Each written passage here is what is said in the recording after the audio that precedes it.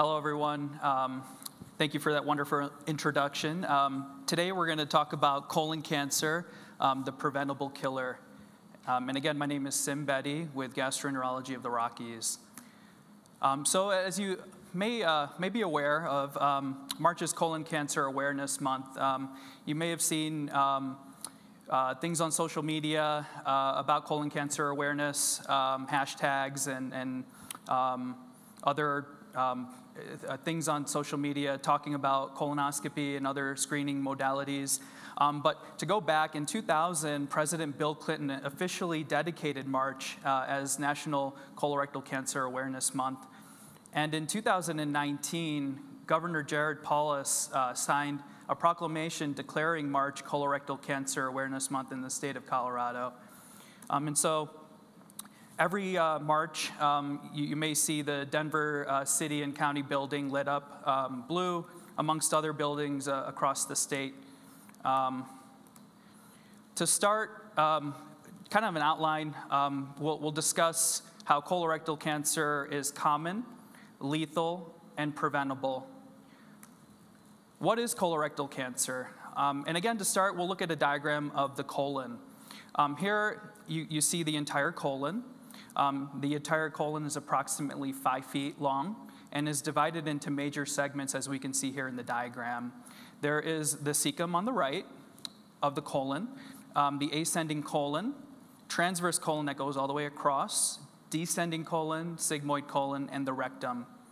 And the signs and symptoms that we worry about with colorectal cancer include blood in the stool, changes in any bowel habits. So, if you're having alternating constipation or diarrhea, that is a sign. Changes in the shape or size of stool. So, if your stools become more pencil thin, or you have more pellet-like stools, that may be a sign. Rectal pain, abdominal pain, any unexpected weight loss, not related to diet or exercise, and any unexplained or new anemia. And anemia is when the hemoglobin, one of your blood counts, is a little bit lower, and it could be due to colorectal cancer. And so what we recommend for screening is the colonoscopy. And when we do a colonoscopy, we may see on the left, you can see some polyps, and on the right as well. On the left, those polyps look a little concerning for possible cancer. And on the right, those are more probably more benign polyps or precancerous polyps.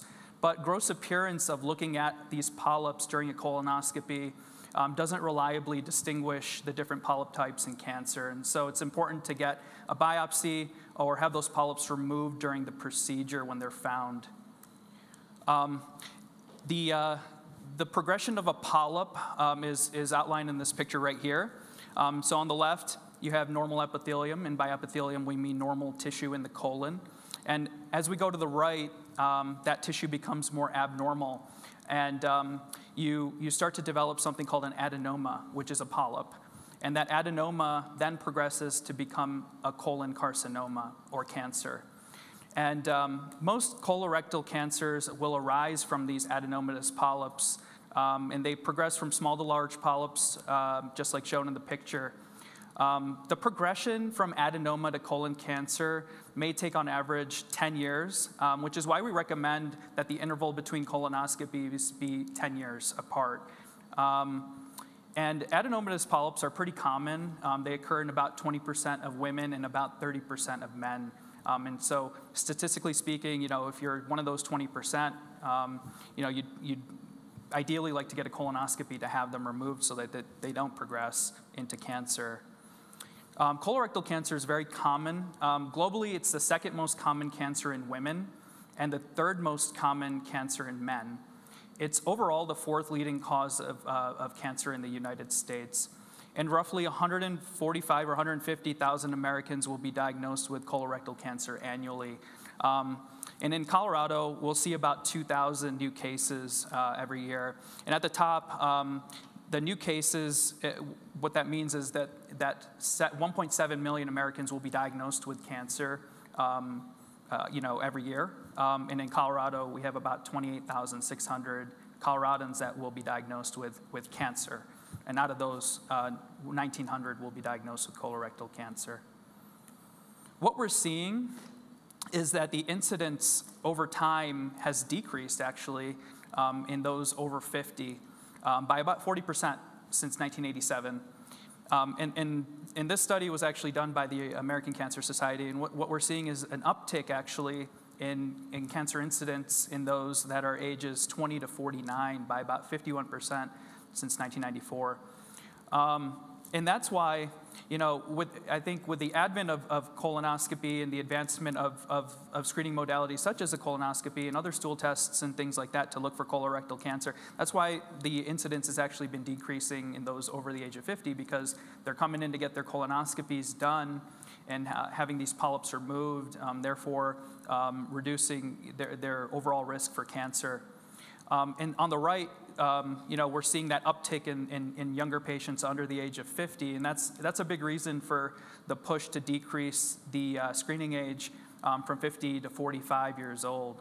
And the uptick, we think, may be related to unhealthy diets and sedentary lifestyle in those that are younger. So colorectal cancer risk factor. So just to kind of review, a risk factor is anything that will raise your chance of getting getting a disease such as cancer. And different cancers will have different risk factors. But having a risk factor doesn't mean that you'll get the disease. It just means that you may have an increased chance of developing the disease. And for colorectal cancer, we know that demographics are important. So country of origin, age, so male sex, and race and ethnicity. We know that minorities are more likely to develop colorectal cancer, low socioeconomic status, and family history. And I think out of all of these, family history is probably the most important. So family history and colorectal cancer risk. So this graph here shows the overall risk increase when you have a FDR, which is a first-degree relative with colorectal cancer. So overall, the lifetime risk for an average American to develop colorectal cancer is about 5%, whether you're a man or a woman. And so when you have one first-degree relative with a history of colorectal cancer, your risk increases to about 10%. And when that one first-degree relative is less than 50 years old, that risk increases to about 15 to 20%. And when you have two or more first-degree relatives with colorectal cancer, that risk shoots up to 50%. And so that's why when you're discussing things with your healthcare provider or your physician, it's important to discuss these kind of things to let them know, hey, I have a first-degree relative, mom, dad, brother, or sister, or even your children that were diagnosed with colorectal cancer, and that will trigger them to get you put on a screening program a lot quicker.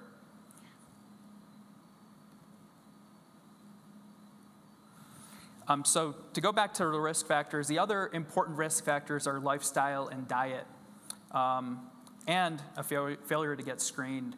So we know that colorectal cancer is common, but it's also lethal. And in the United States, overall cancer deaths will be about 606,000 annually. And about 50,000 Americans will die from colorectal cancer every year. In Colorado, we see similar statistics where about 8% of Coloradans will die from colorectal cancer, or about 660. And when we discuss colorectal cancer, we look at the staging of the cancer. So we stage it from 0 to 4.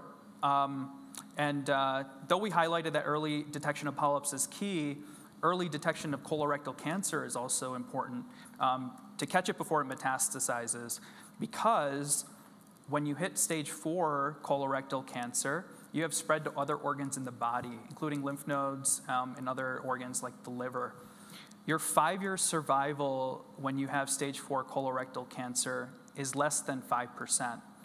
If we were to catch your cancer early, at a stage 1 or a stage 2, your risk, your 5-year survival is a little bit higher. It's on the order of 70 to 95%. So, even though, you might not be getting your colonoscopy done at 50 for screening purposes, you're never too young to get your colonoscopy done. It's never too late. So these statistics alone make it one of the most deadly cancers if not detected early.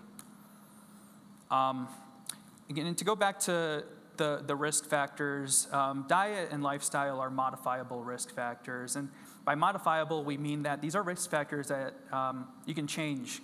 So these are things that you can change in your life. So, low physical activity, you maybe exercise more, smoking, alcohol, maybe cutting back on those things, and changing your diet. So again, those are modifiable risk factors. And we know overall that being overweight and not physically active have both been linked to colorectal cancer. Diets that are high in red meats, such as beef, pork, lamb, or liver, along with processed foods like hot dogs and lunch meats, will also raise your colorectal cancer risk as well. So we recommend a plant-based diet or a Mediterranean type of diet. Those who smoke tobacco are also more likely to develop and die from colorectal cancer than those who don't. And we've also noticed that moderate to heavy alcohol use is also a modifiable risk factor for colorectal cancer.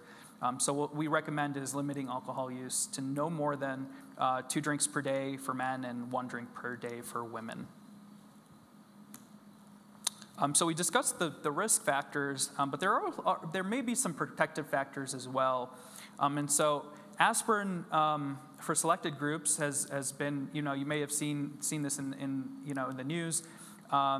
There have been many studies that have found that people who regularly take aspirin may have a lower risk of colorectal cancer and polyps. But we don't recommend the aspirin for the sole purpose of colorectal cancer prevention. But if you're already on aspirin at the direction of your healthcare provider, it may give you that added benefit. But remember, aspirin can cause serious or even life-threatening side effects, such as bleeding from stomach irritation or stomach ulcers.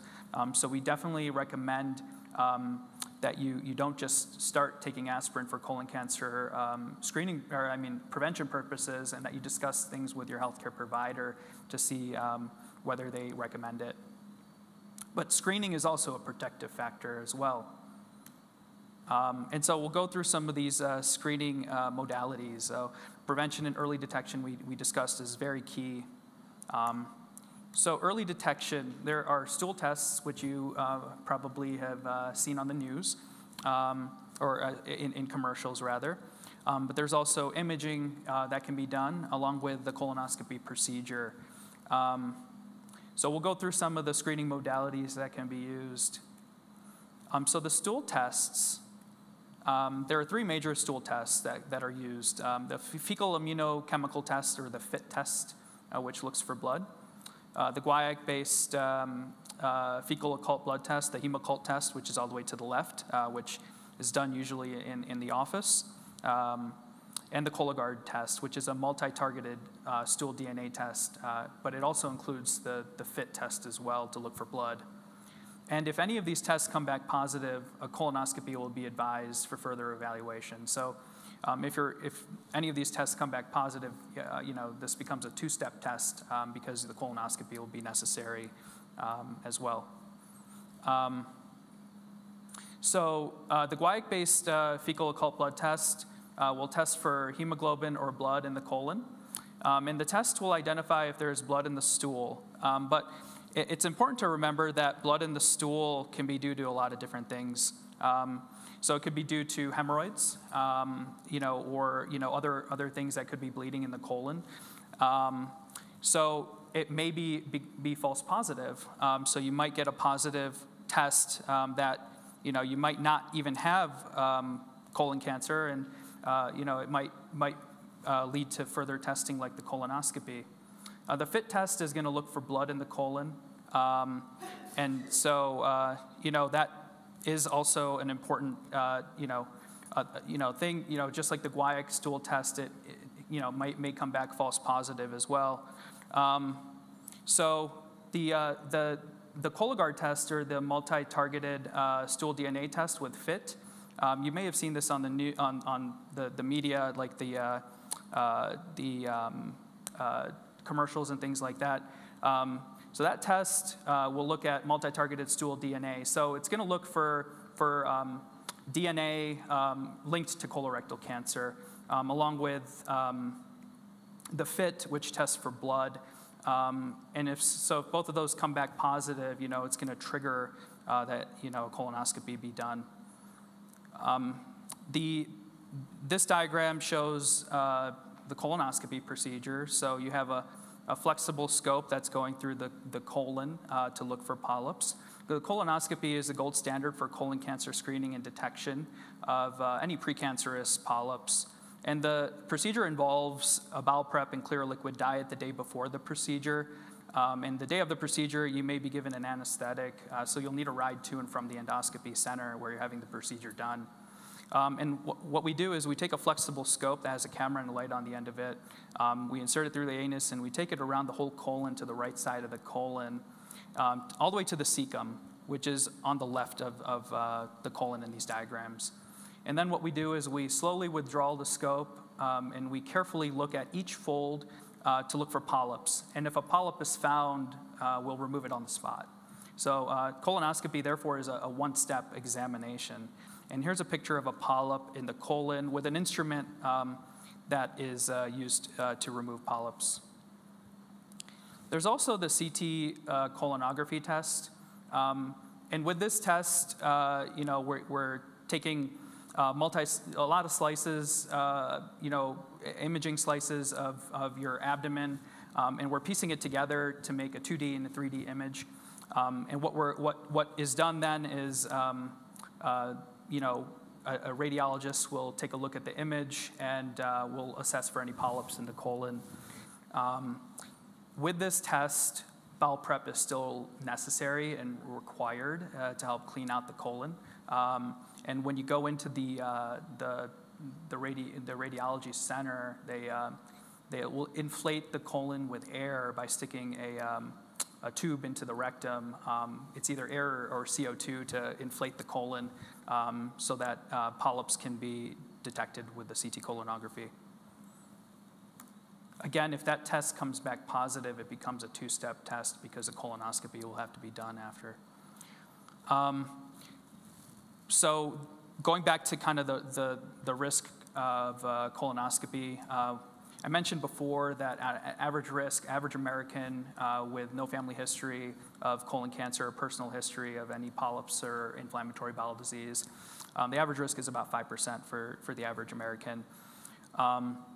So it's important to get the history when discussing colon cancer screening in order to risk stratify you as the patient. So when you go in to talk to your doctor, they may ask you these kind of questions.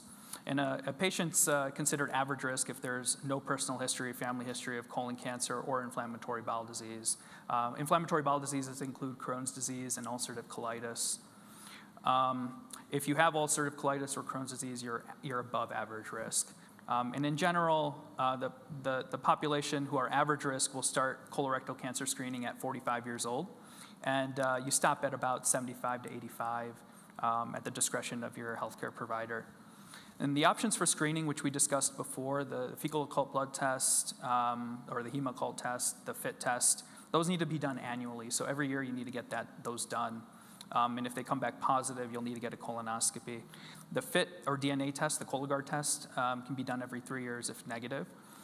Flexible sigmoidoscopy, it's done every 5 years. And what we do with that is we take a scope and we get all the way to the splenic flexure, which is on the left side of the colon, but we don't do a full colonoscopy. And with this procedure, the preparation is enemas, but about 50% of polyps are located on the right side of the colon, so we're missing out on evaluating about 50% of polyps, which could progress to cancer.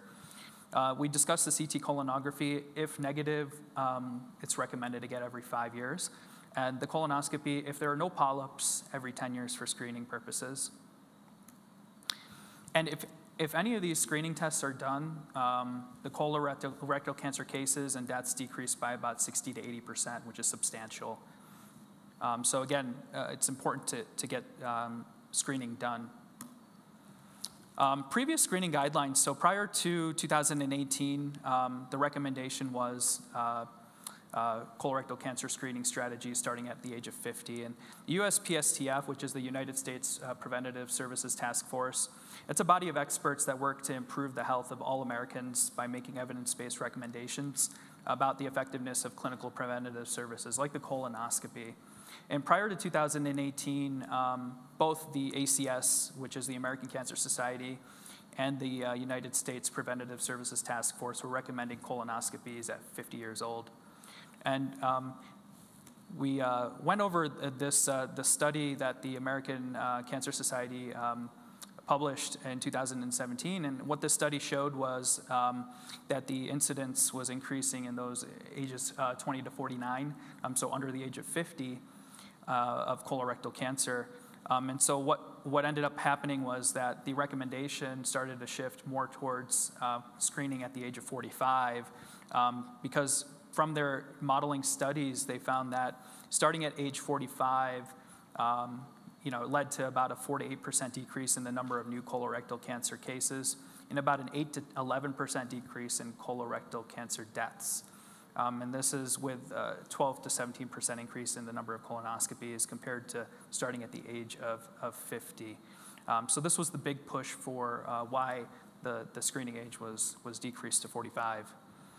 And in 2021, just in November actually, the USPSTF changed their recommendations and lowered the recommended colorectal cancer screening age down to 45 years old. And this is again due to a recent trend for increasing risk of colorectal cancer, those under the age of 50.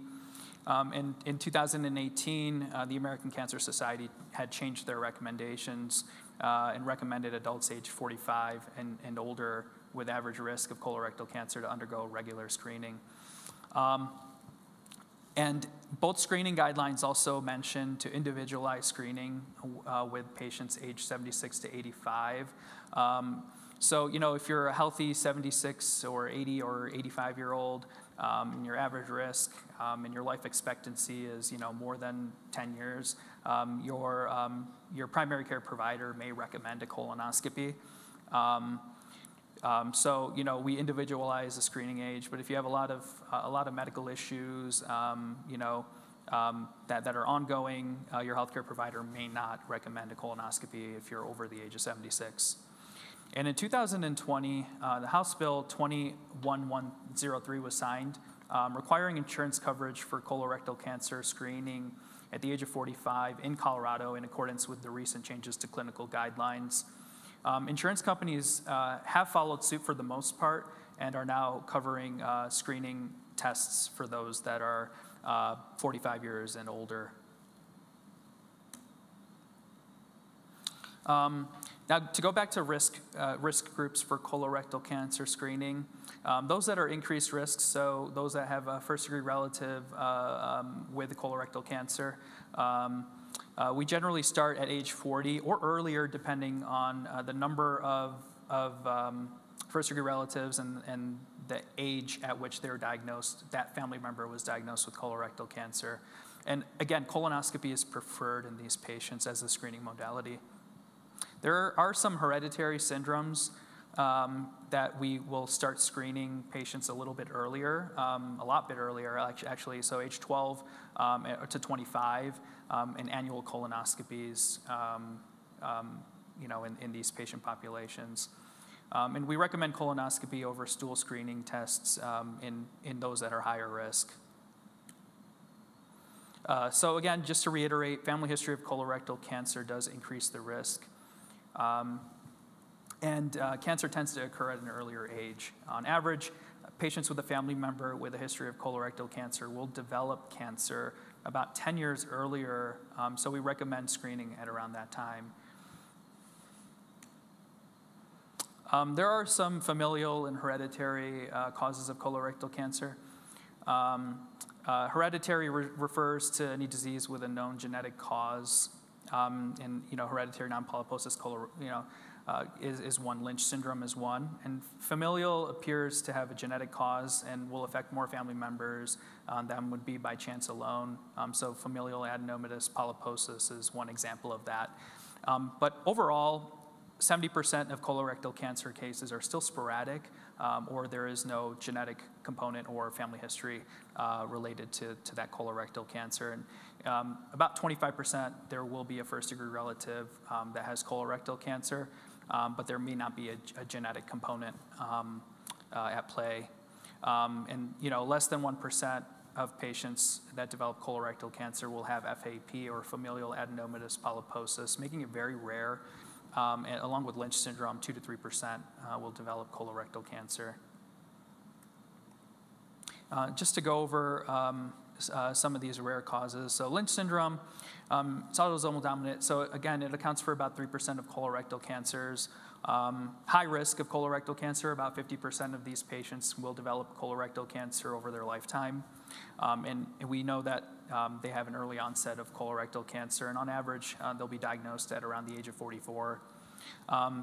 Proximal location, so majority of the cancers will be located on the right side of the colon, or where the cecum and the ascending colon are.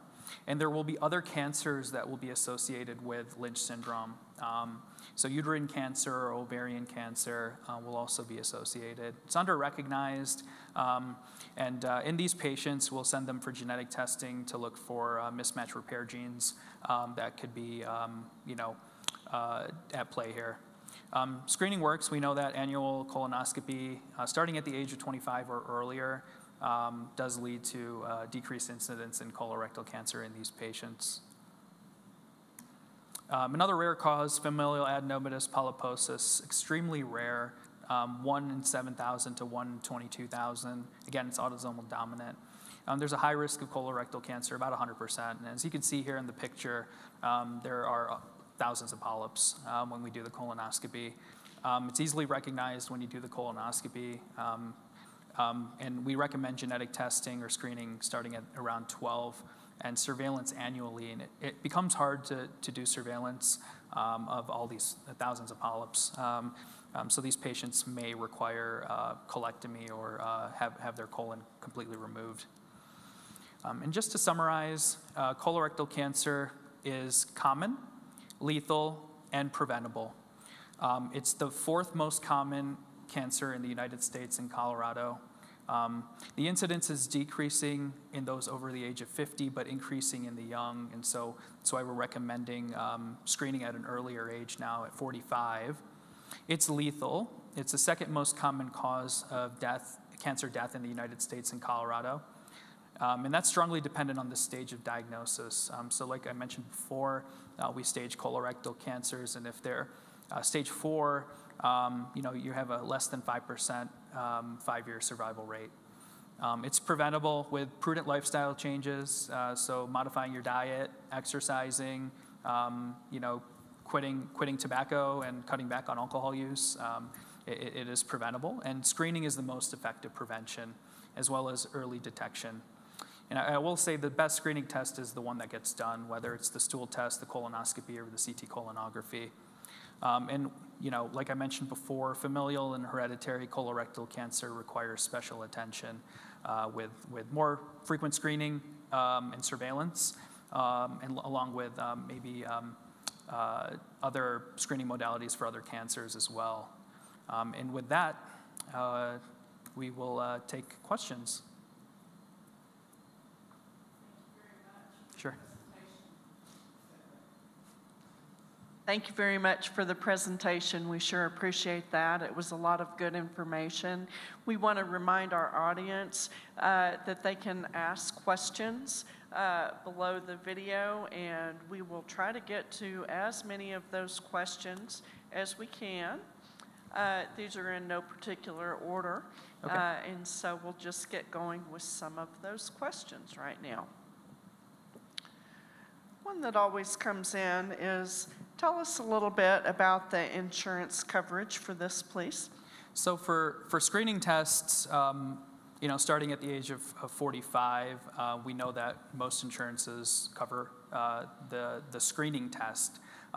Some insurances may not cover it if you have a history of polyps, because the test may be looked at as a surveillance test or more of a diagnostic study. So insurance companies may not cover that that procedure. But if it's a screening test, for the most part, insurance companies should cover the procedure. But of course, check with your insurance company to make sure that the doctor that you will be getting the procedure with and the practice takes your insurance and that it is covered. So one more time, can you differentiate between screening and diagnostic colonoscopies and why insurance won't pay for some diagnostic? So diagnostic studies, think about kind of like a mammogram. If your mammogram comes back as an abnormal study, you had a screening test done, right? And that usually is covered by the insurance company. But now you may need an ultrasound or some sort of other study to evaluate this thing found in the breast.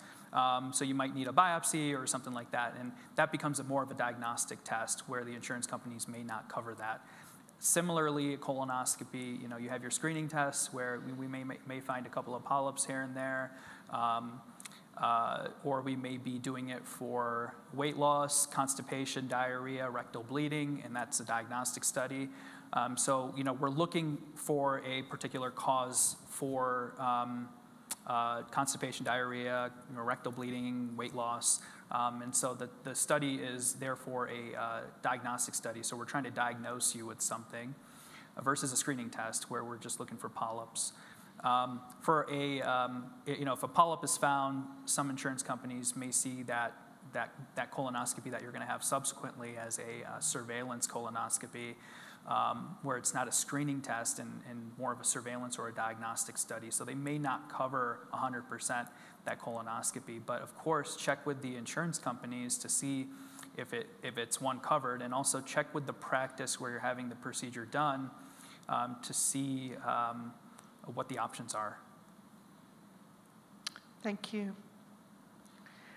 So several questions about, besides the colonoscopy, the gold standard, about alternative tests. For instance, one person said, what's your opinion of Cologuard, and are there a lot of false positives or false negatives with that particular test? Any new innovations in testing? Yeah, sure. So Cologuard, it's a new test. We don't have a whole lot of data out right now about the Cologuard test, but what we do know is in the community we're seeing about a 13% false positive rate. And so when you get the Cologuard test done and it comes back positive, you start to worry. Do I have cancer? Is there something else going on? In the colon that could be making it positive. And so although it's a good test, there is a decent false positive rate that we're seeing. It's a good test. I mean, it's a screening modality, just like the colonoscopy and the CT colonography. But again, the gold standard is still the colonoscopy, which is the one-step test. So if the Cologuard comes back positive, like I mentioned before, you now have to get the colonoscopy done. And so, it can be burdensome, and to just have that in your mind that, my Cologuard test was positive, do I have cancer, make you a little anxious and nervous. There are some blood tests that have come out over the last few years that, again, they have low sensitivity, so they have a high false negative rate, and so they're not recommended at this time. But again, colonoscopy is gold standard. FIT test, Hemocult test, and the Cologuard test are still screening tests that can be done, though. Okay, great. So is there a higher or lower incidence based off of ethnicity, and any difference also in possibly area of the country that you're living in? We know that, from the data that we have, that, if you're, a minority, living in some underserved areas, low socioeconomic status, or low socioeconomic status, you may be at an increased risk. And we think that the socioeconomic status part of things may be related to diet and just lifestyle. So that piece of it, that may be at play. Minorities, there are certain groups that are at higher risk of developing colorectal cancer, but we still have kept the age at screening at 45 for everybody across the board, whether you're Caucasian, Black, Asian, Hispanic, it doesn't matter. 45 years is the starting age for screening. Thank you. So you mentioned a symptom of blood in the colon. Are there other symptoms that are specific to colon cancer, or are the other symptoms also like possibly other things that you may have? Yeah, sure. So other symptoms, weight loss is one, and changes in bowel habits. Those are the two things, and anemia as well. So if you have iron deficiency anemia, along with some weight loss and any changes in bowel habits with rectal bleeding, we worry about colon cancer. So we'd like to get you in as soon as possible for a colonoscopy to check things out. Okay. Can hemorrhoids and fissures turn into colon cancer if they don't heal? No. Not generally. Anal fissures, and so anal fissures are, they're at the anus. Not really, they are slightly, could be above the dentate line sometimes, which is the line that we look at, distinguishing between anus and the rectum. But generally, no. Hemorrhoids and fissures will not put you at a higher risk for colon cancer. Okay. They'll be uncomfortable, but it probably won't cause colon cancer. Okay, thank you for that distinction. Does having diverticulitis increase the likelihood of colon cancer? No. So diverticulitis, when we do see it in patients, so diverticulitis is an inflammation of the diverticulae in the colon, which are these pouches in the colon that can develop over time. And diverticula usually don't cause any issues, but sometimes they can get infected and cause diverticulitis, or they can bleed.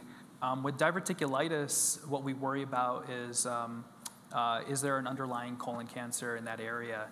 Because when you go into the emergency department or your primary care doctor and you get some imaging done, there may be some findings that are concerning for cancer, such as enlarged lymph nodes and just haziness around the colon in that area.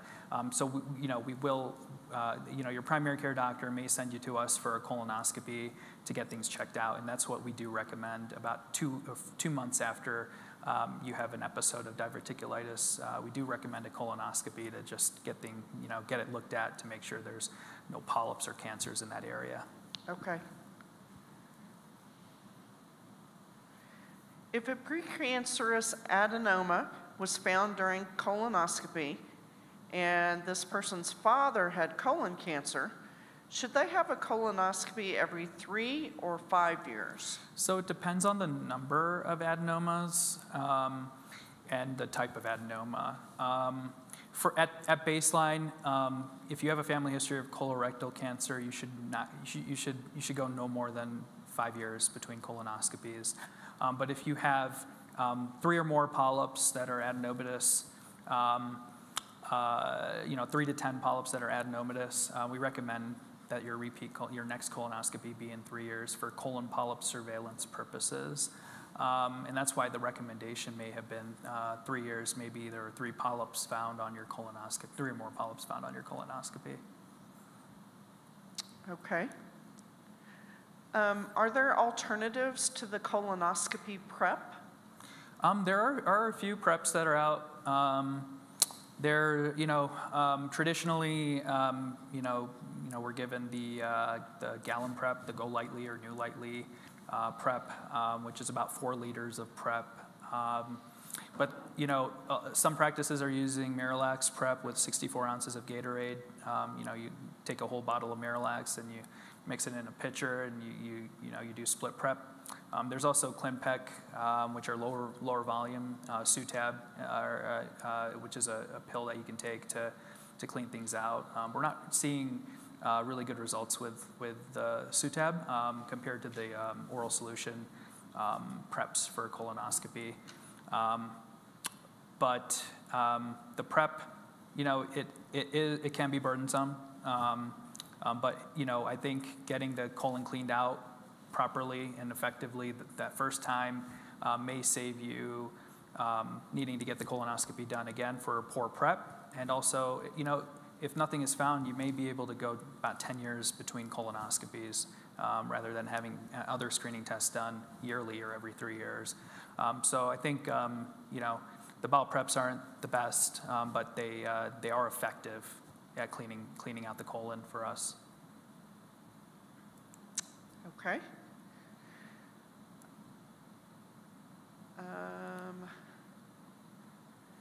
What kind of anesthesia is used for colonoscopy? Okay, so there are there's conscious sedation where you're pretty comfortable for the procedure, and what we use are fentanyl and Versed to help keep you comfortable during the procedure. You're not completely asleep though, and that's why we call it conscious sedation, because it should be able to wake you up and be able to talk to you. In case we need to reposition you during the procedure, or if you're in any discomfort, to let us know that you're in discomfort. That's why, one of the ways that we sedate you. But there's also propofol, which is monitored at anesthesia care at the direction of an anesthesiologist or a certified registered nurse anesthetist. And with propofol, you'll be completely asleep and comfortable for the procedure. Both anesthetics are safe, though, and patients do relatively well with them. So those are the two types of anesthetics that we use: conscious sedation and the monitored anesthesia care. So what do you typically recommend, and why one over the other? It depends. So, it depends on, we look at, your other medical issues. So do you have heart disease? Do you have chronic kidney disease? Are you on dialysis? Do you have any stroke history? Are you obese? Is your BMI over a certain amount? If you have any any risk factors for having anesthetic complications, we'll generally recommend propofol. But if you're a healthy, 45 or 50-year-old or 60 or even 70, with very little medical issues, we'll recommend conscious sedation, because you'll still do really well with that kind of a sedative. Okay. And everyone's different. Some people react to sedatives differently. So just because your friend had conscious sedation and they didn't do well with it, doesn't mean that you won't do well with conscious sedation or propofol. Are you truly conscious? You're comfortable. You're taking a nap, pretty much. Yeah. Okay. It's a light nap where you're still able to be woken up. Okay. Yeah. Okay. Great. So after a colonoscopy, how long does it take for your digestive system to recover? To recover? Some people, they may feel a little, a little nauseous after the procedure, immediately after the procedure. So we do recommend that they eat a light meal after the procedure. And we give these recommendations at discharge before leaving the endoscopy center. But your digestive tract should go back to being completely normal after the procedure's done. You'll pass some gas after the procedure because some air will be put into your colon. That might be the most uncomfortable part of after the procedure, but generally, you shouldn't have any problems after the procedure with your digestive system. So if you do end up having colon cancer, what are the treatments and where do you go from there? So generally when I do find colon cancer, I'll send you for some imaging, so CT scans and things like that to look for any other lymph node involvement, if there's metastasis to other organs in the body. But I get on the phone with an oncologist right away, and they kind of take it from there, along with a surgeon. And so they'll recommend either surgery, a combination of chemo, radiation. But we discuss things at a tumor board to see what the best treatment option is based off of your age, something called your ECOG performance status, like how active are you? Are you a good candidate and a good fit for chemo and radiation? And what type of chemo and radiation we can offer to you, and surgery. And do you do that in your clinic, or that's another place? So that's through BCH actually, in Rocky Mountain Cancer Center. Okay. Yeah. Okay. How has COVID affected the availability to get a colonoscopy? So initially, when COVID first hit, a lot of the elective procedures were put off and canceled, just because of issues with resources and amongst other things. But at this point, we really haven't been affected by COVID. If you want to get in for your colonoscopy for colon cancer screening or surveillance, you shouldn't have a problem with getting in to get the procedure done. So again, we want to remind our audience that if they have any questions, go ahead and add those to the chat box, and we'll try to get to those when we can. Here's one we haven't addressed yet. Does having parents with a history of polyps predispose a person to getting them? Neither of the parent had colon cancer. So it depends on the polyp. So, if this is an advanced polyp, more than 1 centimeter in size, or if there are some features that are concerning for progression to cancer, sometimes we will recommend colonoscopies every 5 years in these patients. But yeah, that is an important thing. So, when we discuss things in the office, we do ask about family history of polyps, and if your parent did have a polyp, it's tough to know the size and things like that. But we do recommend that you discuss things with ask your parents, hey, how big was the polyp? Did you need surgery to have the polyp removed? Was it an aggressive type of polyp? Was your gastroenterologist concerned? Did they bring your parent back after about 6 months or a year for their repeat colonoscopy? These are all things that might be high risk, in the parents, and makes you high risk as well. So this guest has heard about someone who had a colon perforation during a colonoscopy. Yeah. How common is that? So, different studies will give you different values. On average, we see a perforation rate of about 1 in 500 to 1 in 2,000. It's pretty rare that it happens. There may be some predisposing conditions within the colon, such as diverticulitis, that could put you at a higher risk. Old age as well, so over the age of 75, that's a risk factor as well for you having a higher risk of perforation. But it's very rare that happens. When it does happen, do you just stitch it up, or what is the remedy for that? Depends on the size of the defect. So sometimes we can put a clip over the area.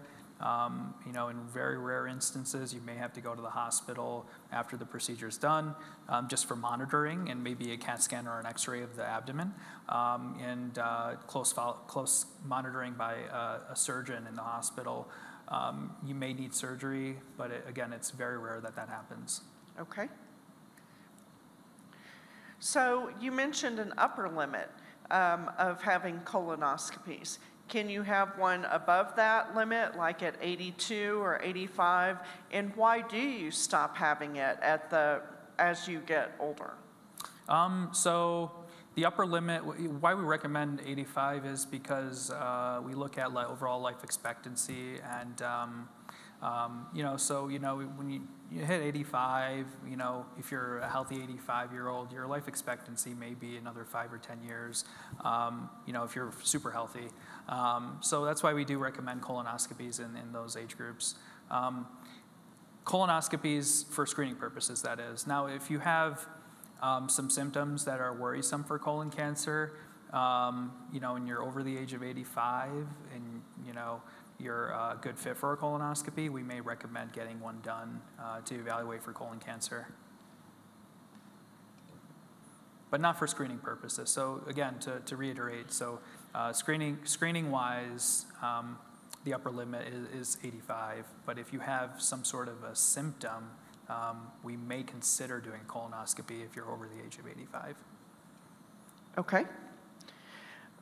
So our last question here is, if you have a colonoscopy and you're okay, but then you start feeling something in between your next colonoscopy, even though it might be 2 years or 5 years out, should you still be in contact with your doctor, or what is your recommendation on that? Yes. So there is a chance that a polyp can be missed in the colon. The risk is pretty low. It's on the order of 2 to 5%. But you should be in contact with your primary care doctor or even a gastroenterologist, to be evaluated to see if you need a colonoscopy, because there is that small chance that a polyp could be missed. And if a polyp is missed, like we discussed before, the adenoma, that polyp could become cancerous.